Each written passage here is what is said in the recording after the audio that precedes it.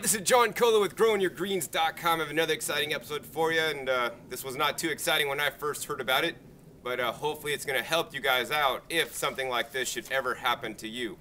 So what happened is, as you guys saw last couple episodes, I was actually in Houston, Texas, down there on a little short vacation, filming a couple episodes, getting more people to grow food, start composting, and sharing some cool, exciting information, especially like about those avocados, the cold hardy avocados with you guys. So anyways, my flight got in late last night, and I get home only to find out my friend who's currently staying with me found out that she told me that about 8 o'clock last night, and I got home about midnight, there were some people knocking on the door, and and they wouldn't stop knocking on the door, and she was kind of scared because she's a younger lady and she's home alone, and it's these big dudes, and they're just in plain clothes. So finally, they just wouldn't go away. So she like peeked out the window and she saw that, they had badges. And then she was kind of freaked out. So she opened the front door, and luckily I have like a gate, and I always recommend you guys have an accessory gate. So if you open a door, you still got like a screen to protect you from whoever's outside, whether it's the cops or anyone else. And, then they said, we've had some complaints that, you're growing weed. We got some complaints from some neighbors. And then they just, and then she answers the door. Get this, in my hoodie here, and this is my hoodie. I got it free at a hydroponic show, and it says Grow GH, and that's generalhydro.com. And it's quite unfortunate yet that police and many people equate growing hydroponically with growing weed or medicinal herbs like that, because there are other applications actually, to grow vegetables, grow high quality vegetables at that. And she finally answers the door in a GH shirt, and then they're like thinking in their brains, haha, she's got something to hide. She didn't answer the door, and she's wearing a hydro shirt or hydro hoodie. She must be really into it, man. And so then what happens is somehow, and I don't exactly know how this happened, and this is why I'm making this video, to let you guys know of your rights. Because, here in the US, we have the Constitution and we have the Bill of Rights. And we have certain rights, as citizens of the USA, that, we have the freedom of speech. We have, the right to bear arms. We have the right to, no illegal search and seizure, and a whole bunch of other ones that I forget. But those are the most important ones, in my opinion. So, then what happens was she saw one cop come to the other cop with a bunch of stack of papers. And what was that, a warrant or something? And like it's something official and stuff. And somehow she doesn't really know how it happened, but cops have their ways of getting in the door, because that's their job, and they'll use any tactics they deem necessary, including telling fibs, telling lies, to get in to basically do their job. And I don't fault any police officer or cops for doing their job, because that's what they're hired for, that's what they're doing, and I appreciate them in their work when they legitimately have people that are committing crimes. Now when they're badgering people that are honest people, that's not cool, and they need to be doing something else with their lives. So anyways, let's continue with the story. So then somehow they end up getting in the house, and then they were saying, do you guys grow weed, or is there weed growing here and stuff like that? And then she'd say, no, we eat a lot of fruits and vegetables, we grow our own. And then they were questioning about in the living room area, there's actually lots of cases of fruits, because I eat a lot of fruits and vegetables, and besides growing my vegetables, I don't really have too many fruit trees, so I buy a lot of fruit. And there's cases of fruit, and to the average person, you walk into my house, it might look very odd until you get to know me, in that I really do eat a lot of fruits and vegetables, more than the average person. And then they're like, do you sell this stuff, and all this, I don't know, all this crazy stuff. And they're just, I don't know what they're thinking, because they're just thinking they're gonna do a drug bust, and people that are into drugs are, I don't know, crazy or something. And then they look down the hall, and then that's when what you guys saw in the last couple episodes actually is where I plant my tree collards. And in the bathroom window, there's a little window, and at night, because my lights come on at night, you see the little shining purple lights out of it.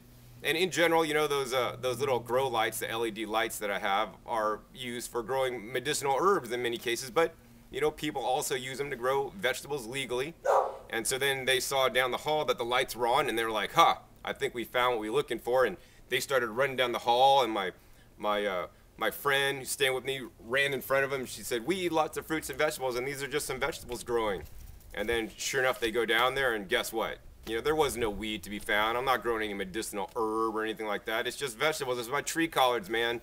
They don't understand. The tree collards are very valuable plants. I don't know if they're as valuable as some medicinal herbs on the street, but to me, the tree collards are very valuable because they're a plant that'll actually grow in Vegas 365 days a year. I mean, even in 100 and triple digit weather in the hundreds in the freezing winters, and continue to put out leaves for you to eat. I mean, what other crop can you grow in Vegas that's like that? I mean, there's not too many that could survive the extreme sun and the extreme cold. So anyways, then after that, they're kind of let down. Then they started questioning her about some other things and stuff. And, you know, I just wasn't too happy to hear about all this, because if I was home, it probably definitely would have been handled a little bit differently. So in any case, they ended up going their way. They didn't find what they were looking for. And, you know, she explained that she's a young lady and she was scared of answering the door, and she was just doing laundry, and this wasn't even her shirt. And they didn't find anything, and then they basically just went on their way. So then after that, what happened was, after they didn't find anything in the bathroom, what happened was they actually, she's like, oh, well, look at our garden in the backyard, you know, and they didn't really seem too interested in learning about the backyard garden, because she's like, yeah, we grow a lot of food. And then they're like, what do you do with that food? Do you sell it? Because what, selling your own food that you grow, is that illegal too? Probably. I mean, at this point, they probably just want to pin something, because, I mean, they're in the house, they totally screwed up, and now they're looking bad, they lost face, and they want to just get you on something, right? And they didn't find anything. And she says, no, we eat a lot of fruits and vegetables, and we grow our own food. And, you know, I mean, so I think it's sad that, you know, the world has come to this where, you know, the police that are trying to do good for society and follow the laws are in some ways not following the laws, because they will lie and do what they need to do to get in your house to see what they're not supposed to see or whatever. And she felt compelled to let them in because she wanted to prove that we don't have anything, you know, illegal here. Which, I mean, I'm just growing food, and I grow no medicinal herb or anything like that. But I guess, I mean, it is kind of weird that, you know, who would use some $200 grow lights to grow some vegetables? I mean, they just don't understand how really important it is to, you know, eat high quality food, because, you know, obviously by the sizes of some of them, because she was telling me some of them were like overweight and probably ate too many donuts, something like that, or fast food and stuff. And, you know, I encourage everybody, whether they're a police officer or not, to eat a healthy diet rich in fruits and vegetables and minimize the processed foods. And I know they're probably quite busy with their jobs and maybe don't have long breaks, and they just go through the drive-thru a lot of the time. But nonetheless, you know, it's really important to me, the quality of the food I eat, because the quality of the food I eat is me. And, you know, the other thing is that, for many of you guys that don't know, is I almost lost my life when I was younger. In my 20s, I was hospitalized with spinal meningitis, and the doctors told me I might not make it out alive. And then basically after I got out of that situation, one of the things I discovered was that, you know, the reason why I ended up in the hospital, because of the food I ate. The food I ate, being the processed food, being the junk food, really depressed my immune system. I got sick, and I might not make it out of there. So, you know, people don't understand how powerful the food is. I mean, what you put into your body is what you become. And I want to put the best stuff into my body. And I truly think that, you know, by buying some grow lights, or buying the rock dust minerals, even if they're hard to find, by buying high quality compost and buying the beneficial microbes and putting them in your soil, you're going to have the best food on earth. And you can't put a price on that, because you cannot put a price on your health. And I don't know, it's probably like weird, because just most people do not do this, and they're just kind of freaked out with the, you know, how different the house was, with a whole bunch of fruits and vegetables and a garden and a grow room in the bathroom, growing vegetables to eat and plant out, so I could continue to eat more food and spread some of these rare and unique varieties out to people. Another thing I just want to touch on real quick is that, you know, there was 5 guys that came into my house with my friend that's living with me while she was here alone. And so I don't know what the hell they were pawing through, and, you know, that I just don't think that's right. She couldn't keep tabs on each and every one and what they're all doing, but they're probably just like going through all my stuff. I mean, I just don't think that's right. I mean, I kind of feel like violated. Not that I was like raped or anything, but, you know, I don't know. It just shouldn't have happened like that. So what I'm going to do now is actually just share some tips with you that I've learned. And, you know, once again, I'm not a medical doctor. I don't play one on TV. I'm, you know, not a lawyer or anything like that. So, you know, take this with a grain of salt. But basically, what you want to do if you have any challenges with the police officers, whether they're wanting to search your car or come in your home. I mean, your home has like the highest level of protection under the Bill of Rights. And, you know, there's laws for a reason. And, you know, I'm glad to be an American that there are these rights, because unfortunately in some countries around the world, you don't have any rights. And so I want you guys as Americans to exercise your rights, because if you do not exercise your rights, they'll be taken from you. If the cops come to you and say, hey, can we look around? And you say yes, guess what? You've just consented. And when you consented and then they find something wrong, then you're going to have to deal with the consequences. But even if you're, innocent, like in this situation, I was not growing any illegal drugs, I'm not going to consent, because I'm exerting my rights, because that's my right as a citizen, regardless if I'm, in the wrong or not. So the one thing you need to say to police officers when they say, hey, can we come in, and just let them know, I do not consent to any searches, whether they want to search your house, search your car, search your body. Now, in some cases, they can legally search you, but let them know that you do not consent to any searches. In addition, if I was here, I would have my camera on this whole time, and you guys would really get a good episode out of it, actually, to show what can happen.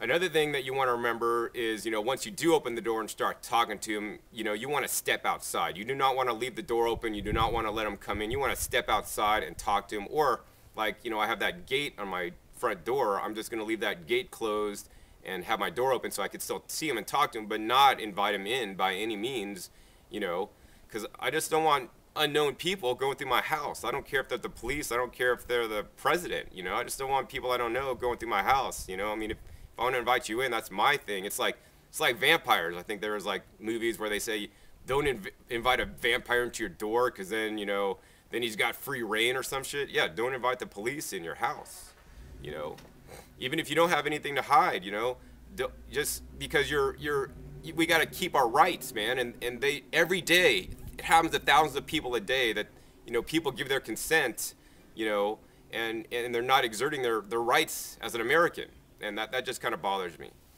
So the next question is, once you do open the door, ask them, talk to them, and then they ask to search. They do not consent to any searches.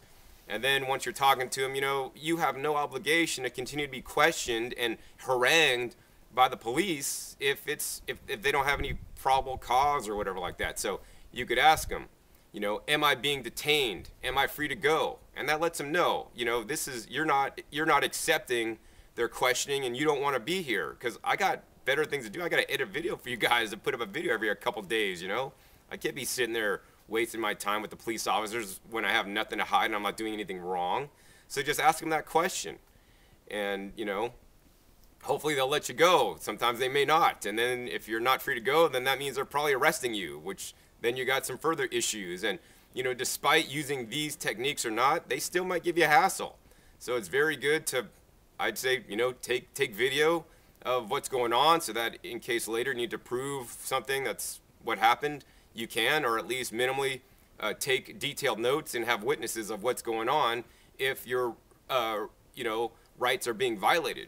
Finally, another thing you can do is, if they're asking you a lot of questions and you don't want to answer them, and you don't have to answer any questions that the police, give you, you could just simply say, I have nothing to say until I speak with my lawyers.